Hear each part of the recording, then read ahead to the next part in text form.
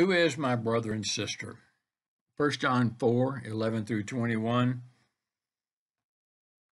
Merle Life Group, May 17th, 2020.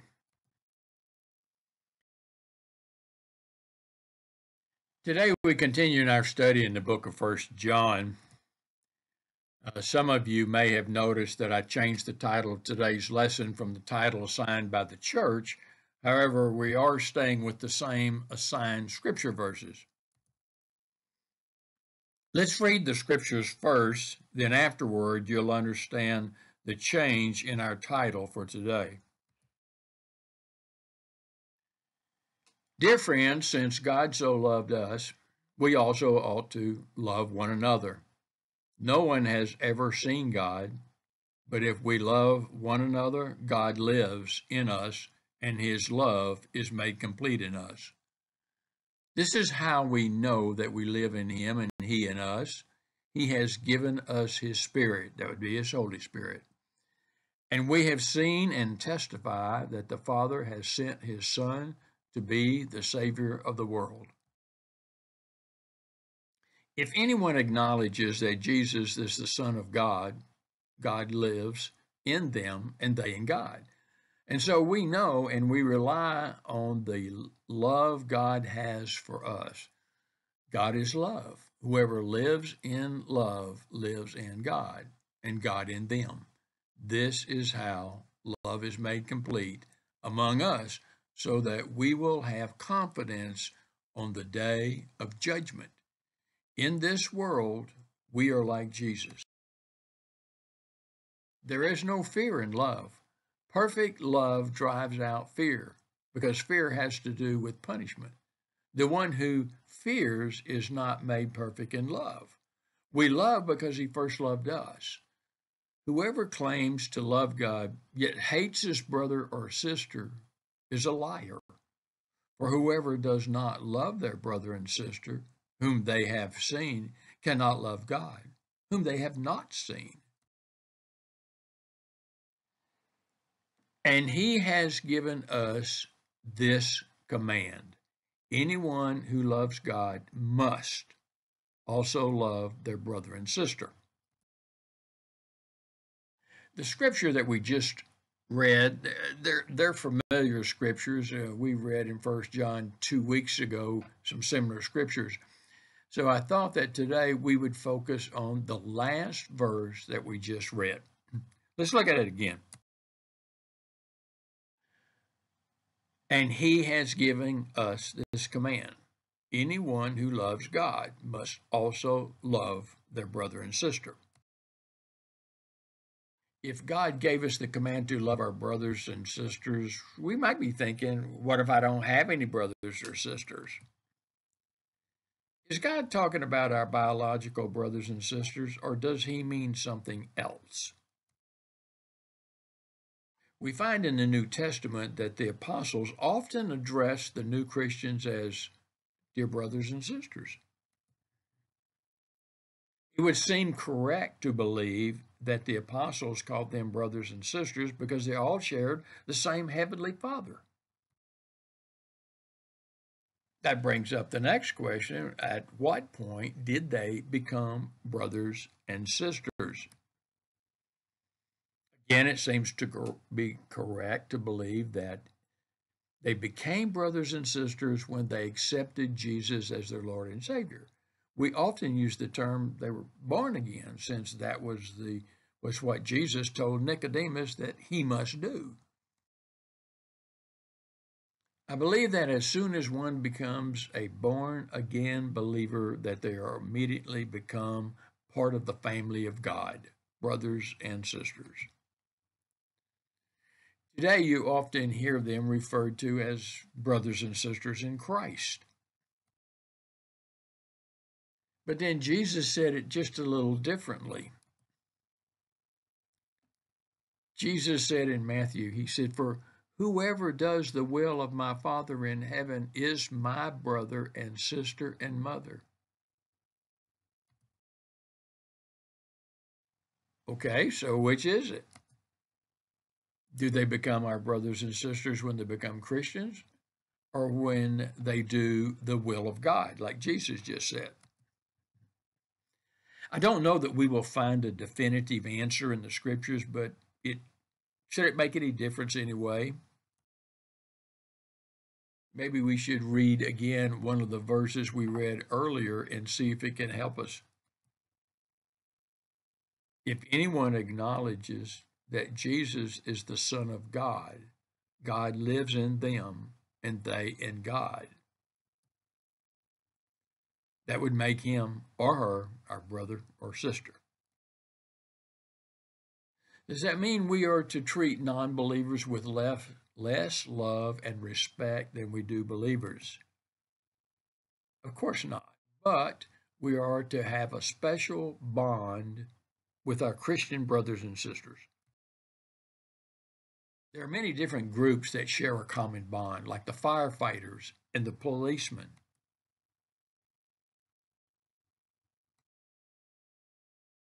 I think that the firemen and the policemen have a strong sense of bonding.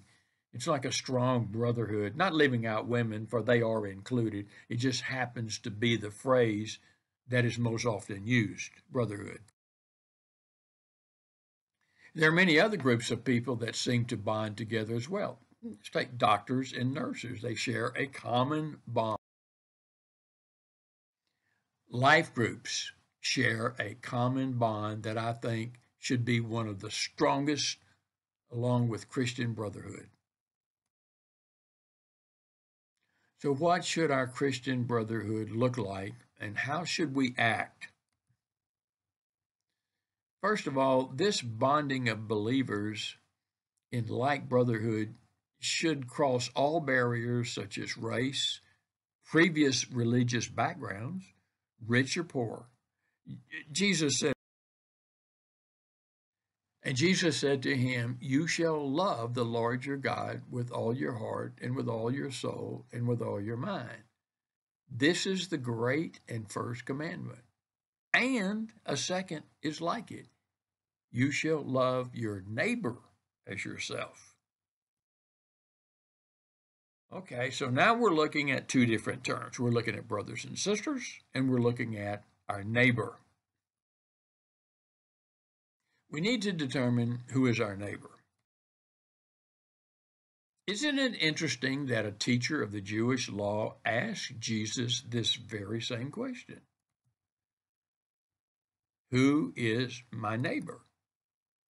Let's turn to Luke 10 and let's read about this. On one occasion, an expert in the law stood up to test Jesus. "Teacher," he asked, "what must I do to inherit eternal life?" "What is written in the law?" Jesus replied. "How do you read it?" He answered, "Love the Lord your God with all your heart, with all your soul, and with all your strength, and with all your mind, and love your neighbor as yourself." "You have answered correctly," Jesus replied. "Do this, and you will live." But he wanted to justify himself, so he asked Jesus, "And who is my neighbor?" In reply, Jesus said, "A man was going down from Jerusalem to Jericho when he was attacked by robbers. They stripped him of his clothes, beat him, and went away, leaving him half dead. A priest happened to be going down the same road, and when he saw the man, he passed by on the other side. So too, a Levite, when he came to the place and saw him, passed by on the other side. But a Samaritan, as he traveled, came where the man was, and when he saw him, he took pity on him. And he went to him, and he bandaged his wounds, pouring on oil and wine. Then he put the man on his own donkey, brought him to an inn, and he took care of him. The next day he took out 2 denarii, and he gave them to the innkeeper. "Look after him," said, "and when I return, I will reimburse you for any extra expenses you may have." Which of these 3 do you think was a neighbor to the man who fell into the hands of the robbers? The expert in the law replied, "The one who had mercy on him." Jesus said, go and do likewise. Did you notice that Jesus did not actually answer the question of who is my neighbor? I believe that Jesus had a reason for that. We are not to choose who is to be our neighbor and who is not, but show love and concern and passion for anyone, especially when someone is in need. The Apostle Paul said it this way. He said, there is neither Jew nor Greek, there is neither slave nor free, there is no male or female, for all you are all one in Christ. James says that we should show no favoritism among our brothers and sisters. Let's read it in James chapter 4.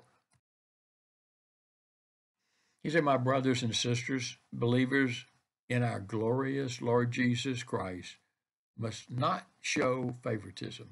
Suppose a man comes into your meeting wearing a gold ring and fine clothes, and a poor man in filthy old clothes also comes in.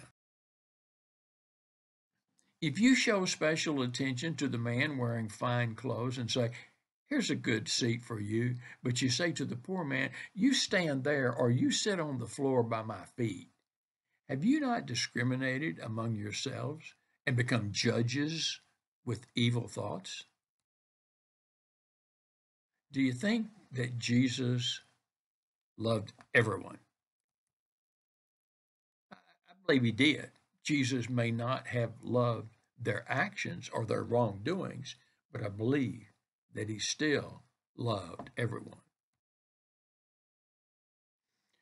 What I'm about to say next is not proven in Scripture, but is the teacher's opinion based on what is written in the Scripture about the term brothers and sisters and our neighbor. I believe that we have a certain bond with our brothers and sisters in Christ, and I'll talk about that more in detail later. And I believe that our neighbors are any human beings that are in need. This may not be exact, but probably close enough.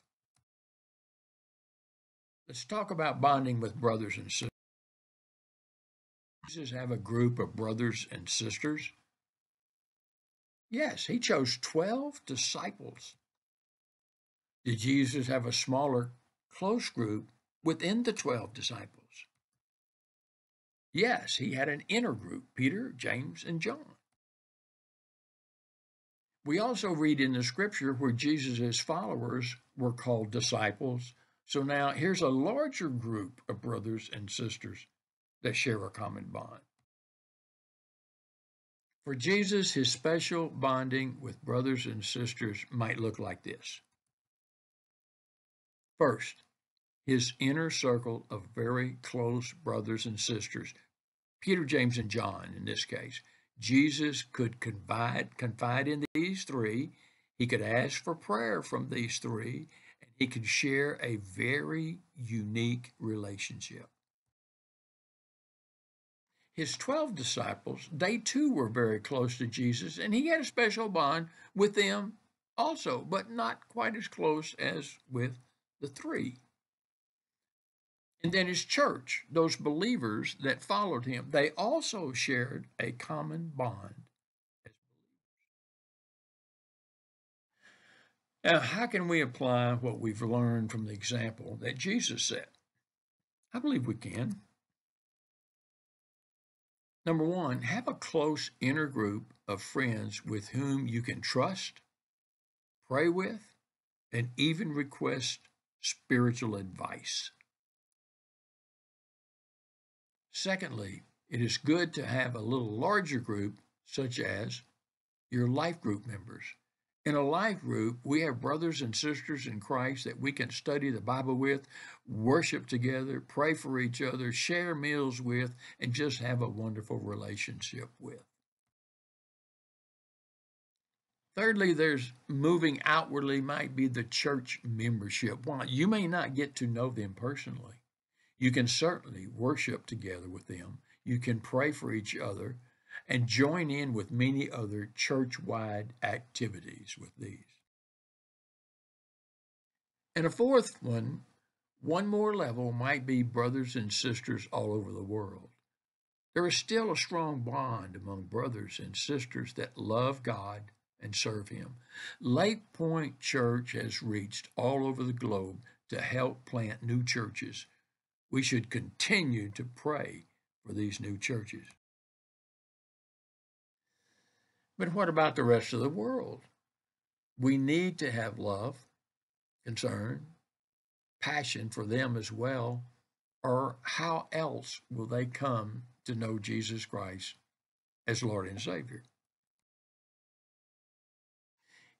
If you're viewing today's lesson and you do not belong to a life group, I would encourage you to find one in your church and become a member. If you do not belong to a church and you live in the Rockwall, Texas area, you can contact Lake Point Church and they will send you some information through the mail. The Merle Life Group at Lake Point Church in Rockwall, Texas has 54 members, 17 couples and 20 singles. We are 60 years of age and over. We meet on Sunday mornings at 9:30 a.m. in room A116, located on the first floor. That is when the pandemic is over. You can find a list of all the lessons taught in the last 3 years by logging onto our class website, merlelifegroup.com. Just click on any lesson to watch the video. For additional information, send me an email at wallytex@aol.com. Remember to treat everyone as your neighbor. You just might be their last chance to know Jesus. Whoever loves his brother lives in the light. Have a blessed week. God bless each one of you. Please stay safe.